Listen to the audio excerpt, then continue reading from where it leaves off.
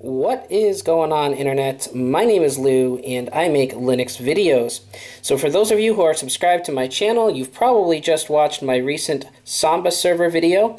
In that video, I detail the step-by-step process involved in creating a Samba server on your Linux Mint, Ubuntu, or Debian desktop. Now, one of the uses that you can use the Samba server for on your home network is transferring or streaming files to an Android device. I'm going to show you how to do that. So what you're going to need is a file manager. ES File Explorer is the one I use. You can get this right out of the Google Play Store. And if we open up ES File Explorer, you're going to see that it's going to go right to the root of our SD card by default. If we click in the upper left-hand corner, this menu is going to pop up, and under Network, you see this option here that says LAN. When we click on that, we choose at the very bottom, scan. And it's going to start scanning the network, and I am connected to my network via Wi-Fi. And there we go, it's found my Samba share. So when we set up our Samba server, to add another layer of protection, we selected a username and a password. So even though we're behind a firewall, we wanted another layer of protection. So as you can see down here, we can select Remember Password. So in the future, if we want to connect to this particular Samba server, we do not have to keep supplying the password. So I'm going to input those credentials.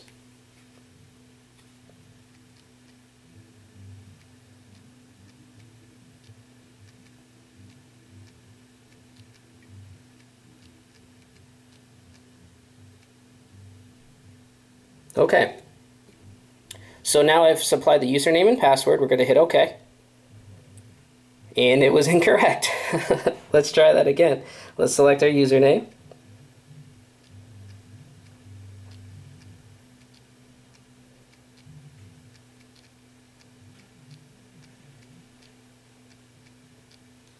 Alright. So here we go. Let's try this again. Alright, that's a little bit better.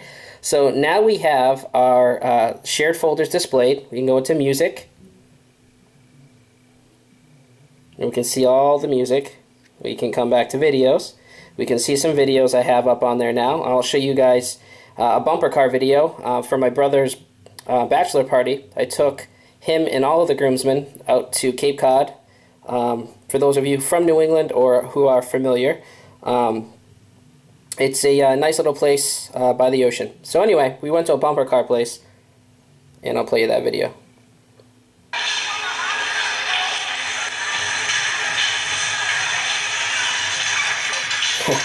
So there we go. We're streaming right off of the Samba server. Now, one of the uses, again, and I've just made a video on this, is to be able to copy files as well. A lot of you were not thrilled with the FTP method I showed you to transfer files. So if you wanted, you could transfer right off of your Samba server. So if we went into the Samba server here and we decided to choose something, we'll pick anything. I'll pick this album here. Right at the bottom, we're going to select copy. Then we're going to click this little icon right there. That's going to bring us back to the root of our SD card. I'm going to go into my music directory, and right at the bottom here I'm going to select paste. Now what you see happening is we're actually downloading that particular album right off of the Samba server to the SD card, or the emulated SD card, on my Motorola X. So it's not quite as fast as FTP, but it's pretty quick. So we are almost finished. And we're done. Alright, so if I open up my music app, here's the album that I just downloaded from my Samba server. And that's it, guys. If you wanted to share files on your home LAN and you wanted to use your Samba server, something that is a little bit more secure than FTP, you can transfer files that way. So hopefully you like this video, guys. If so, give it a thumbs up. Subscribe to the channel for more Android and Linux content in the future. Until next time, we'll catch you guys later.